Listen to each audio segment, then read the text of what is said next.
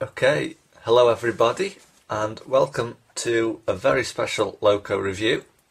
Now the loco I've got today is quite something. It's a really special one to me.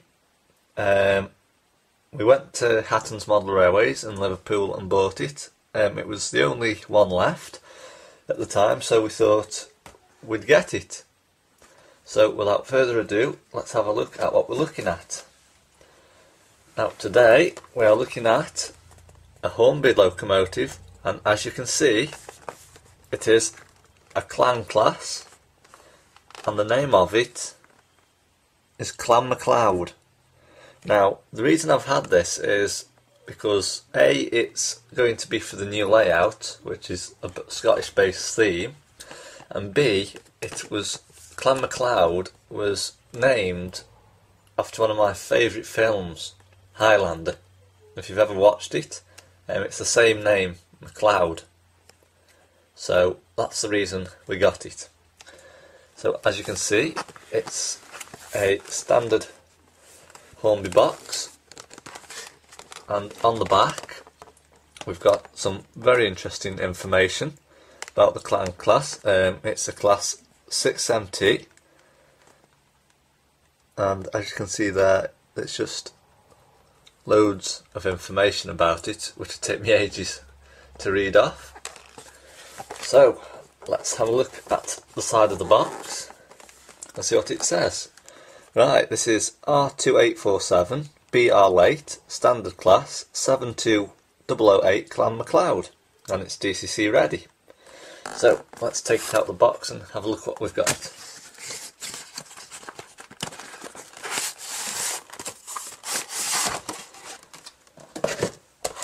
Now the first thing you'll notice is we've just got a blank insert here with just what it is on.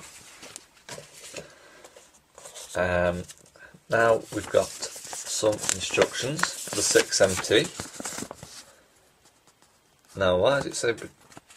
Oh yes, I think they must be the same instructions for the Britannia Class 7MT as well as the 6MT. Operating and maintenance instructions on the front. Obviously if we open it up now, we can see where to lubricate it. How to connect the tender, so I'm guessing it's one of those that you plug in. Accessories, obviously detailing, and where to put it all, and how to remove the loco body, which we're going to need as it's DCC ready. So we're going to have to fit a decoder into it. And on the back we've just got where to put the brake rods as well, and it's also got removable coal. So let's have a look what else we've got. Ah, yes. Hornby's plastic sleeve. Now I don't think we'll be needing that, because apparently, I think it was IC82 aka Will who said about this. They give you the sleeve and say put the decoder in it, and then contradict themselves and say don't put it in it, or something similar like that anyway. So we won't be using that, we never do. Right, so this is the box the loco has come in, so let's just ease these off here like so.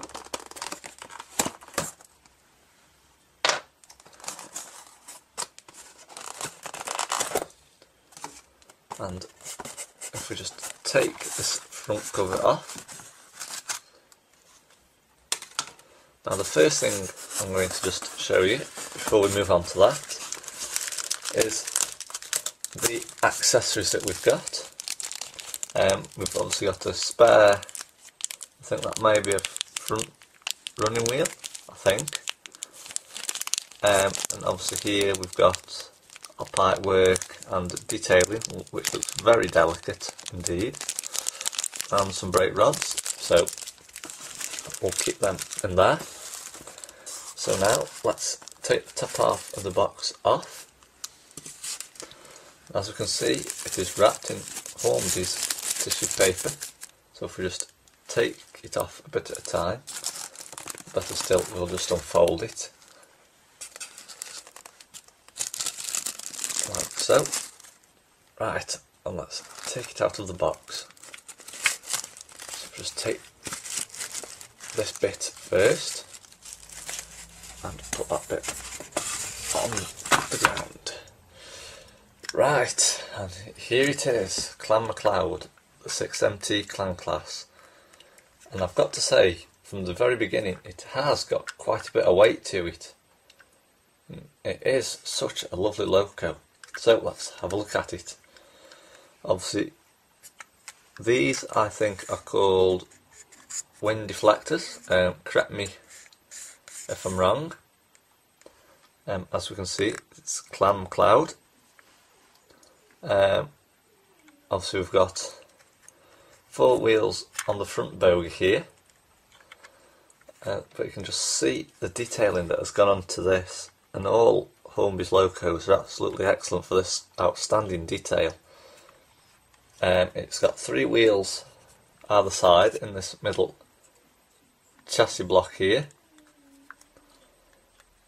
If we move further along, we can see we've got the speedo cable just there. Now you have to be careful that that doesn't come out, as on some of our steam locos it's come out whilst the loco's been running, and it takes quite a while to get these things back in. We've got all pipe work along here, like a brass effect. We've got wire handrails going all the way across the side here. Don't know if you can see that.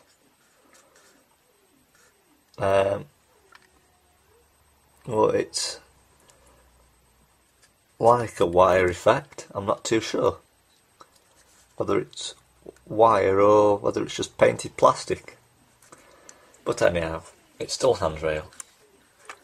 It's number 72008. If we just have a look in here now, in the cab section, we can see that it has got some detail here, like with painting, I think with the fire door. It's just trying to turn it on an angle where you can see all the detailing just inside this bit here, but I'm sure you can probably see it. This is what I was on about earlier, the little plug and play. Is it plug and play or just a little plug-in chip? Now usually we put these in with tweezers, as every time you try to get it in it keeps coming out of the tender, so my best advice is to just keep calm with it, because it will go in eventually. On the top here we've even got a little opening roof section. Not too sure what the roof sections are for, so if we just close that one. Oh, we've got another one there as well. The entire roof section actually opens. That's good. So we'll just close that up for the time being. I'm just making sure that's still in place. Right, if we have a look at the other side now, we can see we've actually got a bit more detailing, bad focus there, just round this section here. It's the same again, basically this side. Some brass pipes there. I'm guessing this might just be a plastic handrail, actually not a wire one, but it does feel like some of the wire ones. That's why I said it, but obviously it's plastic. But the same again, the intricate detailing on these coupling rods is absolutely outstanding. I just cannot fault Hornby steam locomotives at all. So let's have a look at the front now.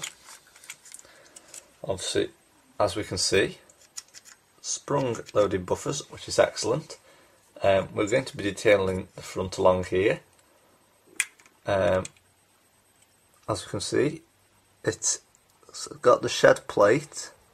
I think that says 13A SC. I'm not too sure what SC stands for, but if you do know, please leave your comments below. And if we just have a look at the top half of the loco now, we can see it is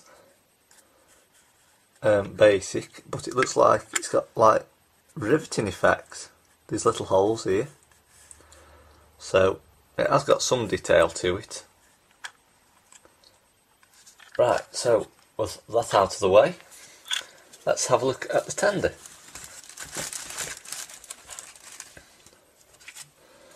Right, and here's the tender. It's really lightweight, and as you can see, if I slide that up and down, it's got removable coal. So let's have a look at this then. It is the Lake Crest, which is one of my favourites, I have to say, and it's even got a riveting effect along here which you can feel. That's actually quite good. I'll see here now, this is where the loco hook goes. This is obviously the black part on the loco where it goes down through there and sits on the track level. So if we just turn it under here now, you can see that little white square is where the plug-in chip goes, so it has to go in a certain way. If we take a look at the back of it now, we can see it's got a ladder here. Obviously this is what the firemen used to climb up with and perhaps put the coal in, or maybe something else. I'm not really too sure, but if you do know, please leave your comments below. We've got sprung loaded buffers, which is excellent. Same again this side, nothing different. And this is just the top section. And it has got 6 wheels on the tender. Now what this loco is going to be going on is some freight on the new downstairs double O gauge layout, and it's been built, so we will be running it on the loft layout, and there will be a video of it at some point during this year. But that's it basically, the Hornby Class 6MT.